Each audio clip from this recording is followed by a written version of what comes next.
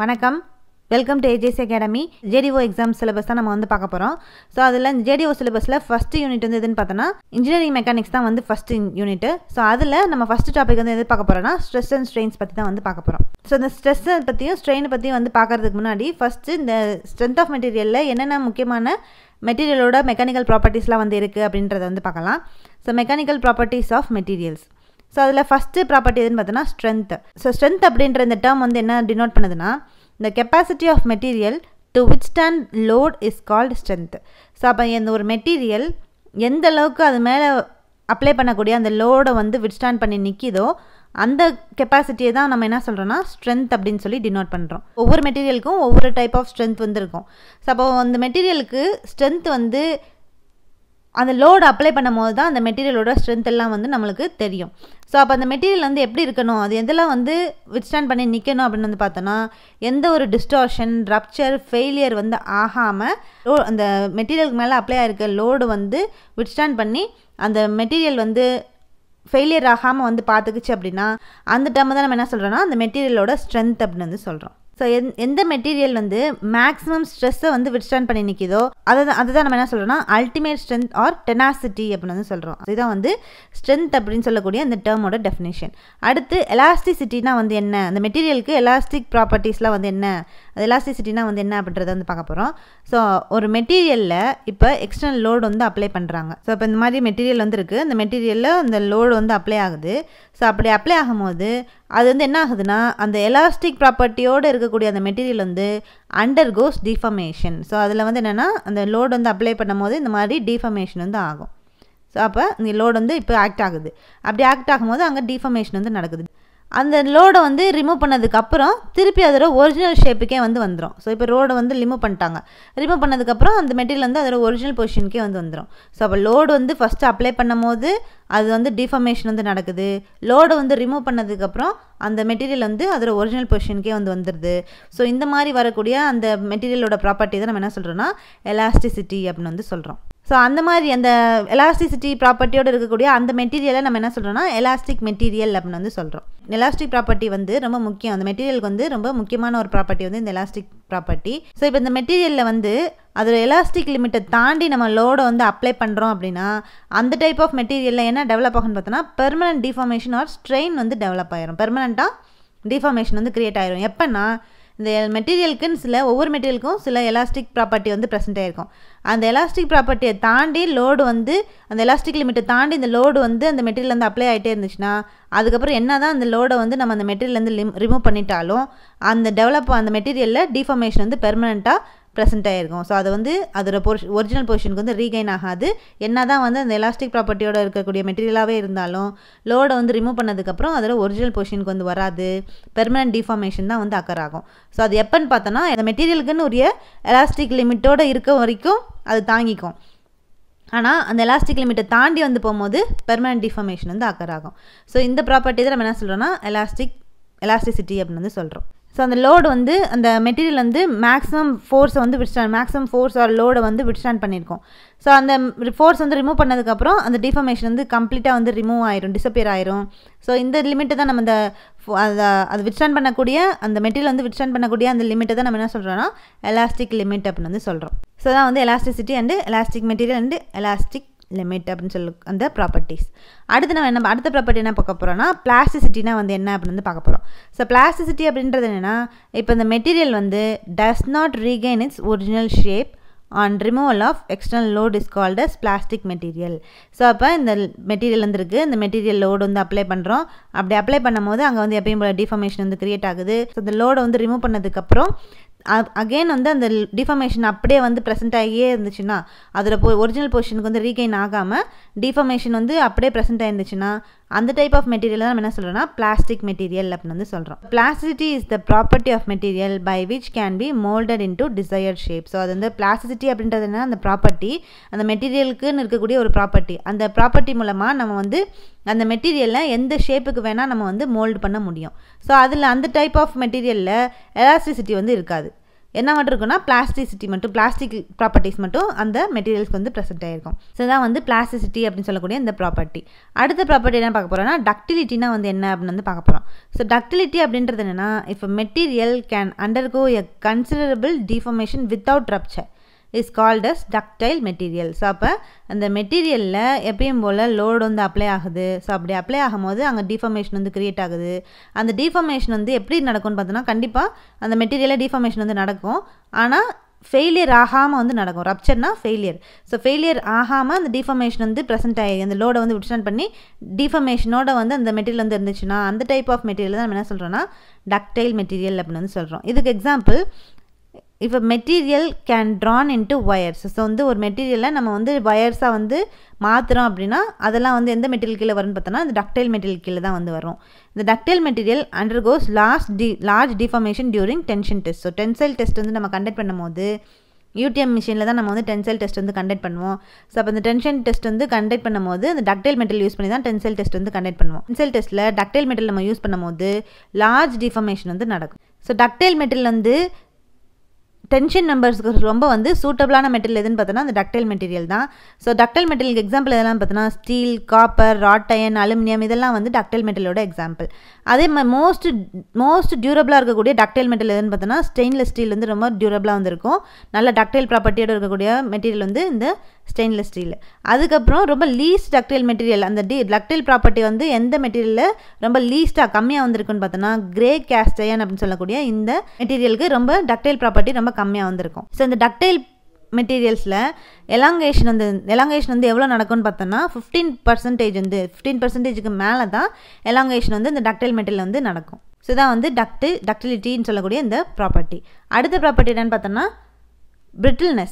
So brittleness அப்படின்றது என்னென்னா if a material cannot undergo any deformation when some external force act on it and it fails by rupture is called as brittle material. So அப்போ brittle material அப்படின்றது என்னென்னா இப்போ ஏதாவது material வந்து இந்த deformation. So இப்போ இந்த மெட்டீரியல் வந்து இருக்குது, இந்த மெட்டீரியலில் லோடு வந்து ஆக்ட் ஆகுது. ஸோ அப்போ இந்த லோடு வந்து ஆக்ட் ஆகும்போது அது வந்து டிஃபார்மேஷன் ஸோ அந்த மெட்டீரியலில் டிஃபார்மேஷன் எதுவுமே வந்து நடக்காது. Does not undergo any deformation எதுவும் நடக்காமல் டேரெக்டாக வந்து அந்த ஃபெயிலியர் மட்டும் வந்து கிராக் வந்து ஃபார்ம் ஆகி ஃபெயிலியர் வந்து நடந்துருச்சு அப்படின்னா அந்த டைப் ஆஃப் மெட்டீரியல் நம்ம என்ன சொல்கிறோம்னா பிரிட்டில் மெட்டீரியல் அப்படின்னு வந்து சொல்கிறோம். இந்த பிரிட்டில் மெட்டீரியல் எப்போவுமே வந்து கம்ப்ரெஷனில் ஸ்ட்ராங்காக வந்திருக்கும், டென்ஷனில் வீக்காக வந்திருக்கும். ஸோ அதுக்கு எக்ஸாம்பிள் என்னென்னு பார்த்தோன்னா கேஸ்ட் அயன், கிளாஸ், காங்கிரீட், பிரிக், சைனா வேர். ஸோ இதெல்லாம் வந்து பிரிட்டில் மெட்டீரியலுக்கு வந்து எக்ஸாம்பிள். ஸோ அப்போ இந்த பிரிட்டில் மெட்டீரியலுக்கு எலாங்கேஷன் ப்ராப்பர்ட்டி வந்து எவ்வளோ இருக்குன்னு பார்த்தோன்னா 5%ஓட கம்மியாக தான் வந்து எலாங்கேஷன் ப்ராப்பர்ட்டி வந்து ப்ரெசென்ட் ஆகிருக்கும் இந்த பிரிட்டில் மெட்டீரியல்ஸில். ஸோ தான் வந்து பிரிட்டில்னஸ் அப்படின்னு சொல்லக்கூடிய இந்த ப்ராப்பர்ட்டி.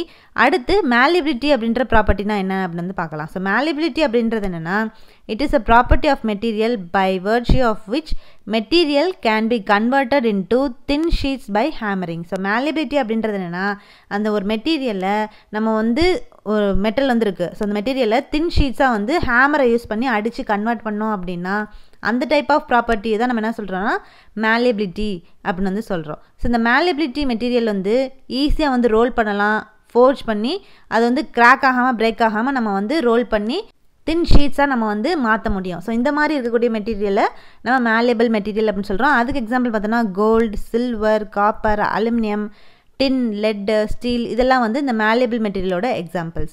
அதில் ரொம்ப malleable ப்ராப்பர்ட்டியோடு இருக்கக்கூடிய மெட்டீரியல் எதுன்னு பார்த்தோன்னா கோல்டு வந்து ரொம்ப மோஸ்ட்டு malleable ப்ராப்பர்ட்டியோடு இருக்கக்கூடிய மெட்டீரியல். ரொம்ப லீஸ்ட் malleable ப்ராப்பர்ட்டியோடு இருக்கக்கூடிய மெட்டீரியல் எதுன்னு பார்த்தோன்னா கேஸ்ட் அயன் வந்து ரொம்ப லீஸ்ட் ப்ராப்பர்ட்டியோட வந்து இருக்கும். ஸோ malleabilityயும் வந்து ஒரு கம்ப்ரெசிவ் மெட்டீரியல் சேர்ந்தது தான். ஸோ தான் வந்து malleability ப்ராப்பர்ட்டி. அடுத்த ப்ராப்பர்ட்டி என்ன பார்த்தோன்னா டஃப்னஸ். ஸோ டஃப்னஸ் அப்படின்றது என்னென்னா இப்போ இந்த மெட்டீரியல் வந்து சடனாக ஒரு இம்பேக்டோ இல்லை ஷாக்கை வந்து ரெசிஸ்ட் பண்ணி நின்றுச்சு அப்படின்னா, ஸோ இந்த மெட்டீரியலில் சடனான ஒரு ஷாக்கு இல்லைனா சடனான ஒரு இம்பேக்ட் வந்து அந்த மெட்டீரியல் வந்து நடக்கும். ஸோ அப்படி நடக்கும்போது அந்த மெட்டீரியல் வந்து நடக்கும்போது அந்த சடனாக அந்த லோடு இல்லைனா சடனாக அந்த ஷாக் வந்து நடக்கும்போது அதை விட்ஸ்டாண்ட் பண்ணி ரெசிஸ்ட் பண்ணி அந்த மெட்டீரியல் வந்து நின்றுச்சு அப்படின்னா அந்த டைப் ஆஃப் ப்ராப்பர்ட்டி தான் நம்ம என்ன சொல்கிறோம்னா டஃப்னஸ் அப்படின்னு வந்து சொல்கிறோம்.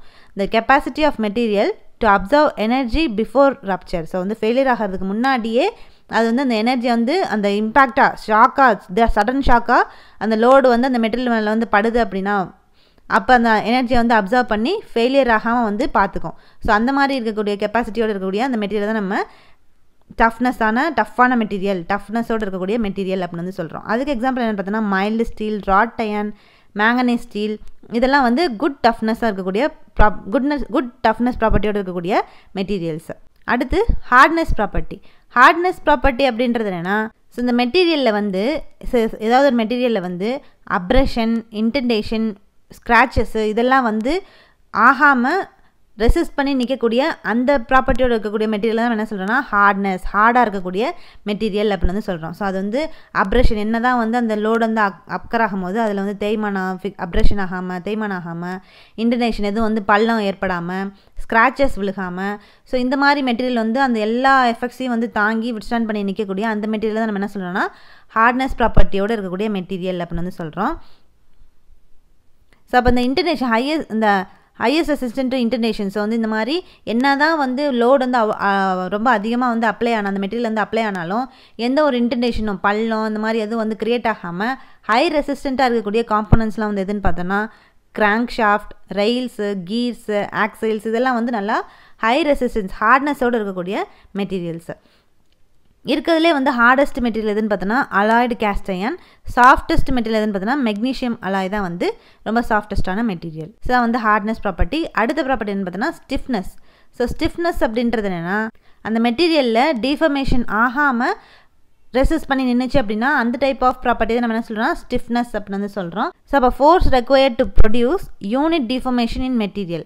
ஸோ அப்போ அந்த டிஃபர்மேஷன் வந்து ஆகாமல் அந்த மெட்டீரியலில் வந்து என்னதான் வந்து ஃபோர்ஸ் வந்து ப்ரெசென்ட் ஆயிருந்தாலும் டிஃபர்மேஷன் ஆகாமல் தடுத்து நிற்கக்கூடிய அந்த ரெசிஸ்ட் பண்ணி நிற்கக்கூடிய அந்த கெப்பாசிட்டியோட இருக்கக்கூடிய அந்த மெட்டீரியல் நம்ம என்ன சொல்கிறோம்னா ஸ்டிஃப்னஸ் அப்படின்னு வந்து சொல்கிறோம். ஸ்டிஃப்னஸ் ஆஃப் மெட்டீரியல் இது வந்து எப்படி வந்து மெஷர் பண்ணுறாங்க அப்படின்னு பார்த்தோன்னா modulus of velocity E value வச்சு தான் இந்த மெட்டீரியலோட ஸ்டிஃப்னஸ் வந்து மெஷர் பண்ணுவாங்க. ஸோ E வேல்யூ வந்து ஹையராக வந்துருந்துச்சுன்னா ஸ்டிஃப்னஸ் வந்து அதிகமாக வந்திருக்கும். ஸ்டீல் தான் வந்து நல்லா ஸ்டிஃபாக இருக்கக்கூடிய ஒரு மெட்டீரியல். ஸோ இதான் வந்து ஸ்டிஃப்னஸ் ப்ராப்பர்ட்டி. அடுத்து க்ரீப் அப்படின்றது என்னென்னா, ஸோ லாங் டேர்மாக டிஃபர்மேஷன் வந்து கான்ஸ்டன்ட் லோடிங் வந்து அந்த மெட்டீரியல் வந்து ஆக்ட் ஆகிறதுனால க்ரியேட் ஆகும். ஸோ அந்த ப்ராப்பர்ட்டி தான் நம்ம என்ன சொல்கிறோம்னா க்ரீப் அப்படின்னு வந்து சொல்கிறோம். ஸோ இப்போ ஒரு மெட்டீரியல் வந்து இருக்குது, அந்த மெட்டீரியலில் கான்ஸ்டண்ட்டாக லோடிங் வந்து ப்ரெசென்ட் ஆகியே இருக்கும்.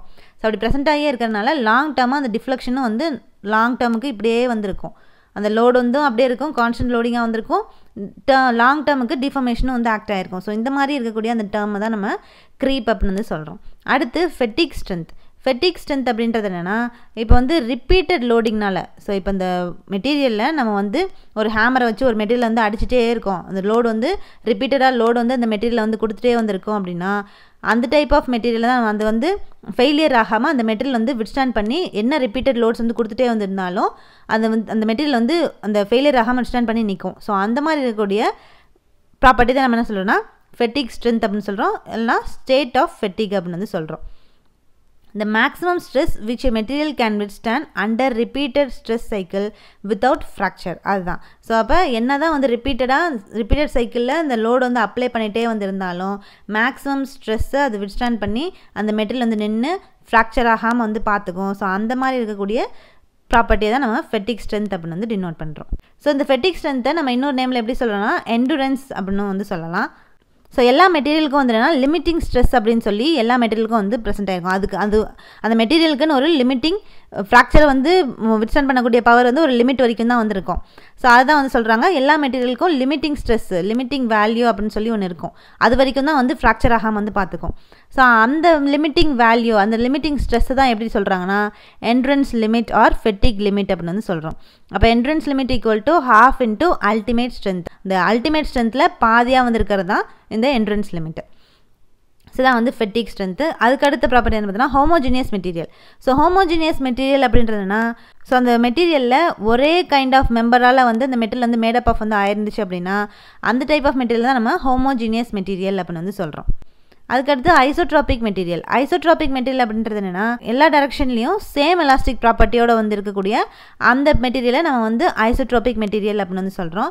அடுத்து factor of safety. Factor of safety அப்படின்றது என்னென்னா இப்போ பிரிட்டில் மெட்டீரியலுக்கு தனியாகவும் டக்டைல் மெட்டீரியலுக்கு தனியாகவும் ஃபேக்டர் ஆஃப் சேஃப்டி வந்து ப்ரெசென்ட் ஆகிருக்கு. ஸோ இப்போ பிரிட்டில் மெட்டீரியலுக்கு வந்து ஃபேக்டர் ஆஃப் சேஃப்டி ஃபார்முலா என்னன்னு பார்த்தோன்னா அல்டிமேட் ஸ்ட்ரெஸ் இல்லைனா maximum stress divide by working stress R permissible stress R allowable stress. So இதான் வந்து என்னென்னா ஃபேக்டர் ஆஃப் சேஃப்டியோட ஃபார்முலா. அது வந்து பிரிட்டில் மெட்டீரியலுக்கு. இதே வந்து டக்டைல் மெட்டீரியலுக்கு ஃபேக்டர் ஆஃப் சேஃப்டியோட ஃபார்முலா பார்த்தீங்கன்னா yield stress divide by working stress. So இதான் வந்து இந்த டக்டைல் மெட்டீரியலுக்கு ஃபேக்டர் ஆஃப் சேஃப்டியோட ஃபார்முலா. அடுத்து மார்ஜின் ஆஃப் சேஃப்டினா வந்து என்ன அப்படின்னு பார்க்கலாம். ஸோ மார்ஜின் ஆஃப் சேஃப்டி அப்படின்றது ஃபேக்டர் ஆஃப் சேஃப்டி -1, அதுதான் வந்து margin of safety value. Ultimate stress அப்படின்றது ultimate load divide by original cross sectional area. Braking stress அப்படின்றது braking load divide by original cross sectional area. Next percentage elongation. Percentage elongation அப்படின்ற அதோட formula என்னன்னு பார்த்தோன்னா final length minus original length divide by original length into 100%. அது வந்து small L minus L not divide by L not into 100%. அதான் வந்து percentage elongation formula. அடுத்து percentage reduction of area. இதுக்கு என்ன ஃபார்முலா பார்த்தோன்னா original area minus final area divide by original area into 100%. So இதான் வந்து இந்த பர்சன்டேஜ் ரிடக்ஷன் ஏரியாவோட ஃபார்முலா. ஸோ இப்போ இந்த மெட்டீரியல் வந்து ஃபெயிலியர் ஆகும்போது அப்போ அந்த பர்சன்டேஜ் ரிடக்ஷன் ஆஃப் ஏரியாவோட வேல்யூ வந்து எவ்வளோ இருக்கும் பார்த்தோன்னா 50% வந்து இருக்கும். எப்போனா அந்த டைம் ஆஃப் ஃபெயிலியர் அப்போ அதுக்கு ஃபார்முலா என்ன பார்த்தோன்னா A0 minus A divide by A0 into 100%. இப்போ டக்டைல் மெட்டீரியல் இருந்துச்சுன்னா அந்த எலாங்கேஷனோட பர்சன்டேஜ் வந்து எவ்வளோ இருக்கும் பார்த்தோன்னா 20 to 25% வந்து இருக்கும். ஸ்டீலுக்கு இந்த பர்சன்டேஜ் ரிடக்ஷன் வந்து வேல்யூ எவ்வளோ இருக்குன்னு பார்த்தோன்னா 60 to 70% வந்து ப்ரெசென்ட் ஆகிருக்கும் இந்த பர்சன்டேஜ் ரிடக்ஷன் வேல்யூ. அடுத்து ரிஜிட் மெட்டீரியல். ரிஜிட் மெட்டீரியல் அப்படின்றது என்னன்னா இந்த material which does not undergo any change in it's geometry size shape is called as rigid materials. அப்போ ரிஜிட் மெட்டீரியல் அப்படின்றது எந்த மெட்டீரியல் வந்து என்னதான் லோடு அந்த மெட்டீரியல் வந்து மேலே ஆக்ட் ஆகிருந்தாலும் அதோட ஜாமெட்ரி அதோட சைஸு ஷேப்பு எதுலேயுமே வந்து சேஞ்ச் ஆகாமல் வந்துருந்துச்சு அப்படின்னா அந்த டைப் ஆஃப் மெட்டீரியல் தான் நம்ம ரிஜிட் மெட்டீரியல் அப்படின்னு வந்து சொல்வோம். அடுத்து டிஃபார்மபிள் மெட்டீரியல். டிஃபார்மபிள் மெட்டீரியல் அப்படின்றது அந்த material which undergo change in geometry shape size. அப்போ அந்த மெட்டீரியல் மேலே லோடு வந்து ப்ரெசென்ட் ஆகிருக்கும் போது அதில் வந்து அந்த மெட்டீரியலில் அதோட ஜாமெட்ரி ஷேப்பு சைஸ் எல்லாம் வந்து வேரி ஆக ஆரம்பிச்சிச்சுன்னா சேஞ்ச் ஆக ஆரம்பிச்சிச்சுன்னா அந்த டைப் ஆஃப் மெட்டீரியலை நம்ம டிஃபார்மபிள் மெட்டீரியல் அப்படின்னு வந்து டினோட் பண்ணுறோம். அடுத்து நெக்கிங். நெக்கிங் அப்படின்றது என்னென்னா ஸோ இந்த நெக்கிங் டேர்ம்லாம் இதில் வரும்னு பார்த்தோன்னா டென்சைல் டெஸ்ட்டில் வந்து வரும். அந்த ஸ்பெசிமன் நம்ம யூஸ் பண்ணிக்கூடிய அந்த மெட்டீரியலோட டயமீட்டர் போர்ஷன் வந்து டிக்ரீஸ் ஆக ஒரு இடத்துலேருந்து ஸ்டார்ட் ஆக ஆரம்பிக்கும். ஸோ இதான் வந்து இந்த மெட்டீரியல்னால் அந்த மெட்டீரியலோட டயமீட்டரோட போர்ஷன் வந்து ஒரு இடத்துலேருந்து டிக்ரீஸ் ஆக ஸ்டார்ட் பண்ண ஆரம்பிக்கும். ஸோ அந்த டேர்மை தான் நம்ம என்ன சொல்கிறோம்னா நெக்கிங் அப்படின்னு வந்து சொல்கிறோம். ஸோ ஃபெயிலியர் எப்போவுமே எங்கே அக்கராகும்னு பார்த்தோன்னா கோன் ஷேப்டு சர்ஃபேஸில் தான் வந்து அக்கராகும். அது எவ்வளோ ஆங்கிள் அக்கராகும்னு பார்த்தோன்னா 45 டிகிரி ஆங்கிளில் வந்து அக்கராகும் அந்த ஃபெயிலியர். ஸோ இந்த ஃபெயிலியர் நம்ம என்ன சொல்கிறோம்னா கப் கோன் ஃபெயிலியர் அப்படின்னு சொல்லி டினோட் பண்ணுறோம். அடுத்து nominal stress strain curve. Nominal stress strain curve அப்படின்றது என்னென்னா இந்த கர்வ் வந்து based on original cross sectional area. So இந்த கர்வ் வந்து ட்ரா பண்ணியிருக்கக்கூடிய அந்த ஸ்ட்ரெஸ் ஸ்ட்ரெயின் கர்வ் வந்து ஒரிஜினல் கிராஸ் செக்ஷனல் ஏரியா வச்சு அந்த கர்வ் வந்து ட்ரா பண்ணியிருந்தாங்க அப்படின்னா அந்த டைப் ஆஃப் கர்வ் தான் நம்ம என்ன சொல்கிறோம்னா நாமினல் ஸ்ட்ரெஸ் ஸ்ட்ரெயின் கர்வ் அப்படின்னு சொல்கிறோம். இதே ட்ரூ ஸ்ட்ரெஸ் ஸ்ட்ரெயின் கர்வ் அப்படின்றது என்னென்னா அந்த கர்வ் வந்து ஃபார்ம் பண்ணியிருக்கிறது ஆக்சுவல் கிராஸ் செக்ஷனல் ஏரியா வச்சு ஃபார்ம் பண்ணியிருந்தாங்க அப்படின்னா அந்த டைப் ஆஃப் கர்வை நம்ம ட்ரூ ஸ்ட்ரெஸ் ஸ்ட்ரெயின் கர்வ் அப்படின்னு சொல்லி டினோட் பண்ணுறோம். அப்போ நாமினல் ஸ்ட்ரெஸ் ஸ்ட்ரெயின் கர்வ் அப்படின்றது original cross sectional area, true stress strain curve அப்படின்றது actual cross sectional area. So இதான் வந்து ரெண்டுத்துக்குள்ள டிஃப்ரென்ஸ். ஈல்டு பாயிண்ட்டை ரெண்டாக வந்து பிரிப்பாங்க அந்த டென்சைல் டெஸ்ட்டில். அது அப்பர் ஈல்டு பாயிண்ட் அப்படின்னு சொல்லியும் லோவர் ஈல்டு பாயிண்ட்னு சொல்லி ரெண்டாக வந்து பிரிச்சிருப்பாங்க. அப்பர் ஈல்டு பாயிண்ட்டை வந்து என்ன ஈல்டு ஸ்ட்ரெஸ்ஸாக வந்து கன்சிடர் பண்ண மாட்டாங்க. எதை கன்சிடர் பண்ணுவாங்கன்னு பார்த்தோன்னா லோவர் ஈல்டு பாயிண்ட் தான் வந்து ஈல்டு ஸ்ட்ரெஸ்ஸாக வந்து கன்சிடர் பண்ணிப்பாங்க. அப்போ ஈல்டு ஸ்ட்ரெஸ்னாலே எந்த வேல்யூ எடுத்துக்குவாங்கன்னா லோவர் ஈல்டு பாயிண்ட் தான் வந்து எடுத்துக்குவாங்க, அப்பர் ஈல்டு பாயிண்ட் வந்து எடுத்துக்க மாட்டாங்க. டென்ஷன் டெஸ்ட் வந்து எதில் பெர்ஃபார்ம் பண்ணுவாங்கன்னா டக்டைல் மெட்டீரியல் வந்து பெர்ஃபார்ம் பண்ணுவாங்க. கம்ப்ரெஷன் டெஸ்ட் வந்து பிரிட்டில் மெட்டீரியல் வந்து பெர்ஃபார்ம் பண்ணுவாங்க. அடுத்து proportionality limit. So proportionality limit அப்படின்றது என்னென்னா the stress that material can take without deviation from straight line relation between stress and strain is called as proportionality limit or limit of proportionality. So அப்போ proportionality limit அப்படின்றது என்னென்னா இந்த மெட்டீரியலில் develop ஆகக்கூடிய அந்த stress வந்து எந்த டீவியேஷனும் வந்து இல்லாமல் ஸ்ட்ரெயிட் லைனாகவே வந்திருக்கும். ஸோ அந்த மாதிரி இருக்கக்கூடிய அந்த ஸ்ட்ரெஸ் ஸ்ட்ரெயினுக்கு நடுவில் அந்த டீவியேஷன் எதுவும் ஆகாமல் அந்த மெட்டீரியல் கிரியேட் ஆகக்கூடிய அந்த ஸ்ட்ரெஸ் வந்து ஸ்ட்ரெயிட் லைனாகவே வந்துருந்துச்சு அப்படின்னா அந்த டைப் ஆஃப் லிமிட்டை தான் நம்ம என்ன சொல்கிறோன்னா proportionality limit R limit of proportionality அப்படின்னு வந்து டினோட் பண்ணுறோம். ஸோ இதுதான் வந்து இந்த மெட்டீரியல் ஸ்ட்ரென்த் ஆஃப் மெட்டீரியல்ஸில் யூஸ் பண்ணக்கூடிய இம்பார்ட்டண்டான மெக்கானிக்கல் ப்ராப்பர்ட்டிஸ். ஸோ அப்போ இந்த ப்ராப்பர்ட்டிஸ் எல்லாம் வந்து ரொம்ப இம்பார்ட்டன்ட். இது பேஸ் பண்ணி நிறையா கொஷின்ஸ் வந்து கேட்பாங்க. ஸோ இது வந்து நல்லா வந்து நோட் பண்ணி படிச்சுக்கணும். ஸோ நெக்ஸ்ட் கிளாஸில் நம்ம இந்த ஸ்ட்ரெஸ்னால் வந்து என்ன, ஸ்ட்ரெயின்னா வந்து என்ன, அதில் என்னென்ன டைப்ஸ்லாம் வந்து இருக்குது, ஈக்குவேஷன்ஸ் ஃபார்முலாஸ்லாம் வந்து என்னென்ன இருக்குது அப்படின்னு சொல்லி நெக்ஸ்ட் கிளாஸில் வந்து பார்க்கலாம். தேங்க்யூ.